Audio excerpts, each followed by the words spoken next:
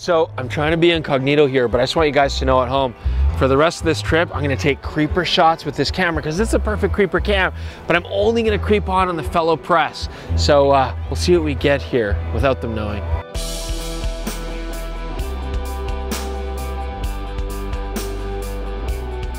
Welcome back, DPReview TV viewers. It's Chris Nichols here from DPReview, and we are coming to you from beautiful Monterey, California.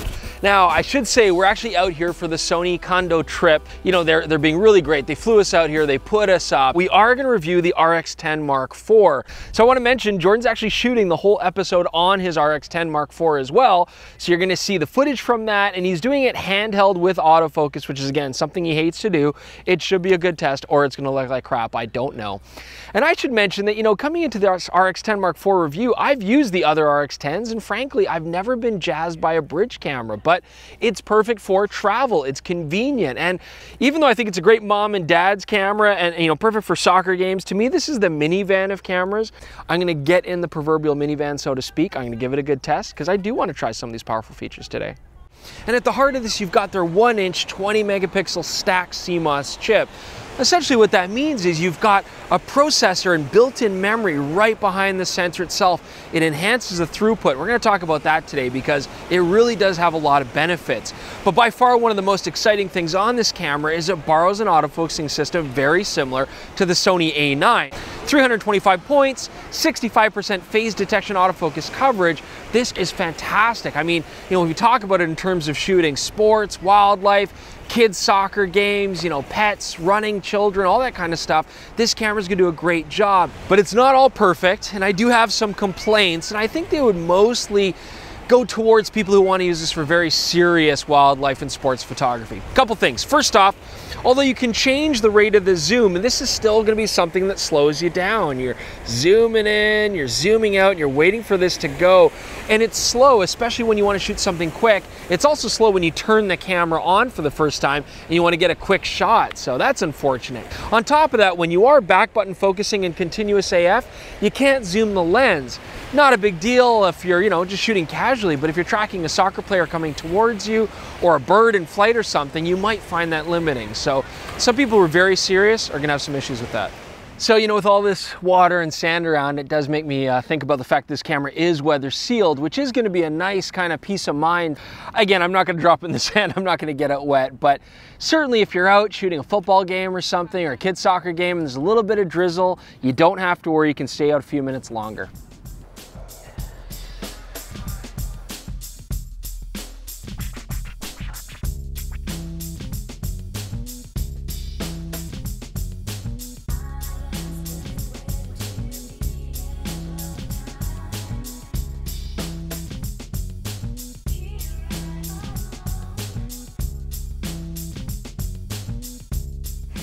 Okay, so I see Dan Bricalia here from DPReview as well. Dan, what are you doing with that creeper camera? You see Jared out there? Yeah, you can't miss the fro. You see that fro blowing in the breeze? It's the perfect camera for it. Ah, see, I'm collecting press guys as well. I've got Kish on here. Okay. I'm gonna try to get Gordon Lang and Anthony as well. But yeah, I'll trade you a Kish for that Jared Poland picture. Oh, get out of here, man! I'm hanging on to Jared. Oh. All right, so I'm trying to take a picture of some of the muscles here against the water. It brings up actually a few points I want to talk about. So first off, we've got this horizontal flipping screen, which is great, but I want to go vertical, and of course it won't rotate that direction. So I'm just going off the back screen. I've cranked it all the way up to the maximum brightness. I can see okay, but at the same time, it's going to hurt my battery life. And with 400 shots on these much maligned W batteries, I do have to be careful. I'm down to 73% already. On top of that, I also want to note that I do have a touch screen. It is fantastic because this camera does not have a joystick control. It's not bad, a little laggy, but that's Sony. But I can also bring it up to my eye and I can still move it around with my thumb, and that will basically have to replace your joystick. Again, serious wildlife sports photographers might find that frustrating, but you know, if you're just trying to do average stuff, quick action, it works fine. Now when it comes to 1-inch sensors, a lot of people kind of rag on the fact that it's very hard to get shallow depth of field shots. I'd agree with that, except on this particular camera, because we have such a long range, 24 to 600 millimeters, with actually a relatively fast 2.4 to f4 aperture, if you're okay with compression and you can get some distance, you can actually get some buttery smooth backgrounds. Now it's funny, this clicky ring, I still haven't gotten used to it, even though this is the 4th version of this camera that I've tested. But I do want to make a point here. I mean, this is a 24-600, it's a 2.4 to f4, which is great. But I do want to talk about just how diffraction happens. And basically, as you get to higher apertures on any cameras, you start pushing really high f numbers, really tight apertures, you start to get a general softness. Now, because this is a small sensor, you're basically going to start to see that sooner than you would on other cameras. Now, thankfully, this lens does have fairly fast aperture choices. On this camera, you don't want to go any higher than 5.6 to f8 without getting into some serious soft territory. And so again, it's just a point on these 1-inch cameras. You're not going to get much aperture choice to play with. So I know this is overdone all the time on the older Sonys, but we're spoiled by the new Z/Z type batteries. I guess I have to do both now. But damn these W batteries to hell, because they just don't last very long. And on top of that, the RX10 Mark IV, they don't supply you an external charger. Luckily though, you can charge it off USB power, so that is some advantage there. But you know, I mean, Jordan's even mentioning his battery's getting low and he's shooting videos, so I have. Now we do have a focus limiter. That's a new feature for the RX10 Mark IV, which again enhances its already excellent autofocus performance. If you're focusing at distance, you don't have to worry about it trying to hunt all the way through the minimum areas. But we also still have the classic threaded cable release, which is such an oddity on a camera like this. I think aesthetically it looks beautiful, and you know, with the new menus now lacking any sort of intervalometer app, Jordan can at least get a stopwatch out and a classic threaded cable release, and you know, just do it the old-fashioned way. It's weird they took out those apps, but yeah, you can still get an aftermarket intervalometer and pop it into the multi-port here. So what I want to talk about next is just general image quality on the 1-inch sensors here. But one of the great things about being affiliated with DPReview is Dan can talk about it. He knows all the expert stuff, and I can take a break. So off to Dan. Dan here to talk about image quality. Now, we've seen the sensor in this camera before in the RX10 IV, but with a camera like this, it's just as much about the sensor as it is the lens. And now this has the same lens actually as the RX10 III, which we did a full test at every focal length to confirm that it is actually sharp. And our testing showed that actually, yes, from 24 all the way to 600 millimeters, you have a really sharp lens. So when you combine that with this good 20 megapixel 1-inch backside illuminated sensor, you get excellent image quality from 24 all the way to 600. Ultimately, for the price of this camera, you can get better image quality in other bodies, but you'd be hard put to get a camera that offers such a useful zoom range. Hey everyone, it's Jordan way off in the distance here to talk about the RX10 IV for video, and its big strength is the zoom range. Chris is zooming in on me right now, and it is really impressive. And I've loved the RX10 series as a travel option for a long time. The RX10 II I thought was an almost perfect travel camera. The RX10 III I thought was a bit of a letdown because we got the huge awesome zoom range and very sharp lens that we've got on this camera here, but the trade-off was we lost the built-in neutral density filter. I found extremely useful.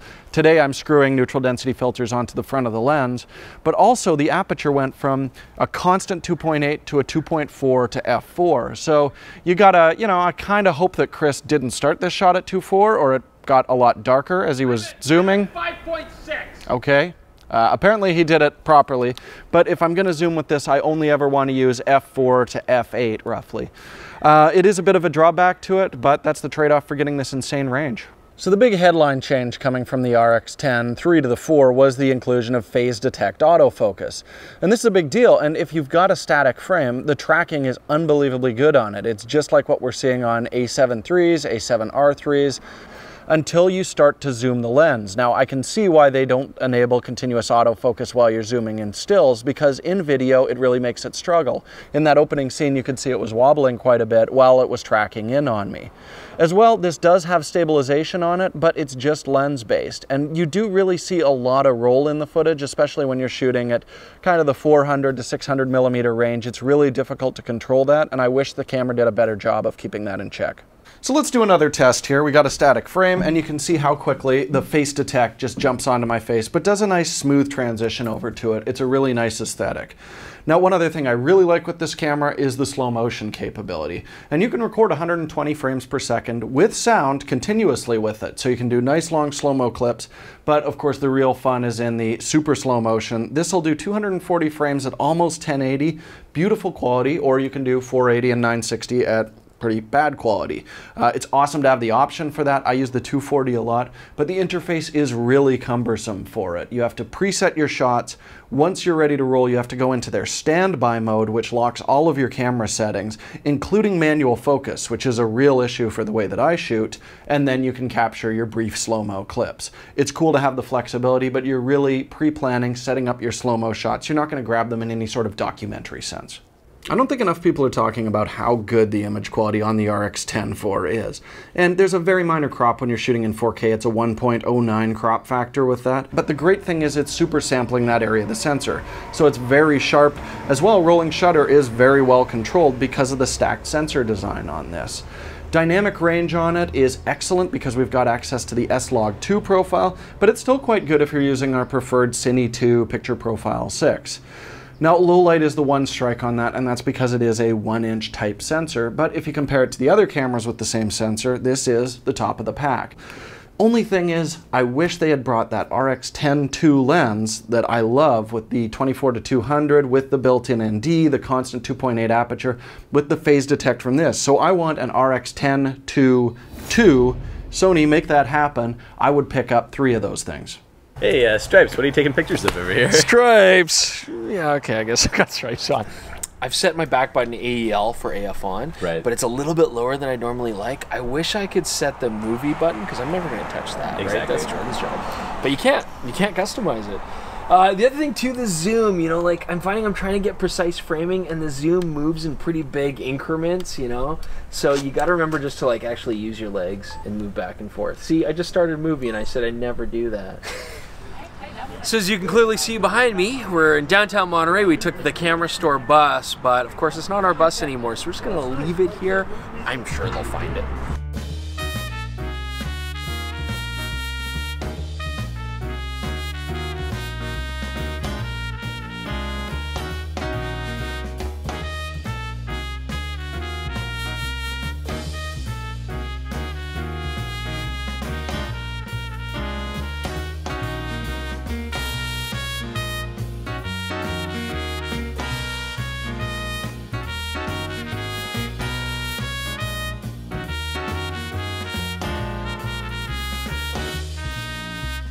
All right, so we just had a great time downtown Monterey. The light's going down, but we got to shoot this street market. It was really cool.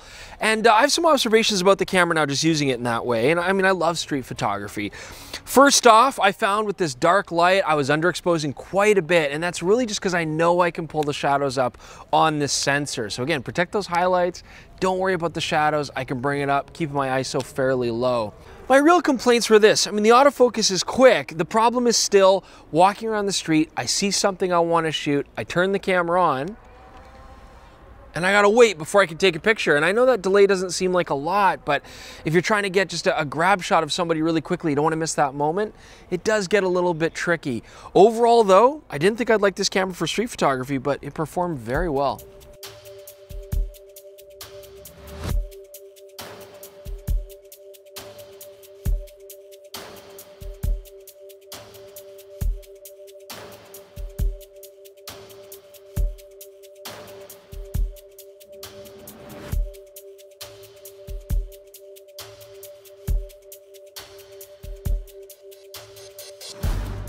Okay, so I'm shooting here in the Monterey Sea Aquarium, and this is a tough test for the RX10 Mark IV because 1-inch sensors, if they do have a weakness, it's low light. That being said, we're shooting 3200, 6400. It's punishing stuff in here. You can see softness in the images, and that's just something you're gonna have to live with on this camera. I've been surprised. Autofocus in stills, not bad considering how low light it is here. So we're almost at the end, and I almost forgot to say, this camera's incredibly fast, unlike this golf cart. It can shoot up to 24 frames per second with electronic shutter, and because it's a stacked CMOS sensor, you have very minimal rolling shutter. So, you know, feel free to shoot this thing in very quick action sequences. Using that mode, it works great. If you want more information, don't forget, check out the RX10 Mark IV review at DPReview.com. All right, well, that about does it for our Sony condo trip, and I had fun time with the RX10 Mark IV, and I think the takeaways that really impact this camera, it's got amazing autofocus, you know, fantastic feature set, The customizability though on the handling is a little bit of a tricky thing. And for me, the biggest downside was the zoom speed and just waiting for the zoom to turn on. I think overall you guys got a good taste of the camera, and really, I think the polarizing thing is going to be the price point. That's really what's going to determine if this is a camera that's going to suit you. It is the ultimate minivan of cameras, but it's a fully loaded, expensive minivan. So if you just want something to take traveling nice and practical, maybe this isn't the best choice. But if you're willing to spend the money and you want to get the best of the best for an all-in-one convenient camera, this is certainly a powerful contender. You know, the 1-inch sensors really spawned an entire industry. You've got a lot of great choices here. And to be honest, you know, throughout this whole trip, I didn't really feel undergunned until I got into low light situations.